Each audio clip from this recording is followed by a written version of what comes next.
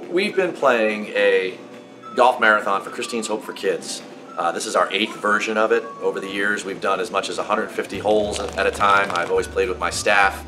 This year in particular, we've used the Holes of Hope Marathon in order to, again, provide funding for the New Jersey Golf Foundation, their golf in schools here in Central Jersey.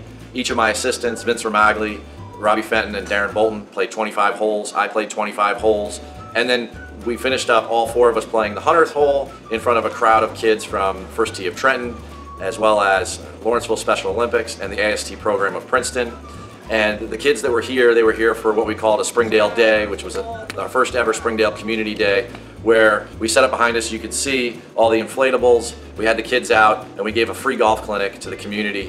And it was just a great day. If anyone is thinking about doing something like this, the New Jersey Golf Foundation was a tremendous partner today in helping us out, getting young individuals here at the club where we could perform a free clinic for them. And I just can't thank Chris Hunt and the staff from the New Jersey PGA enough for being here and supporting our event. It really made it a true success.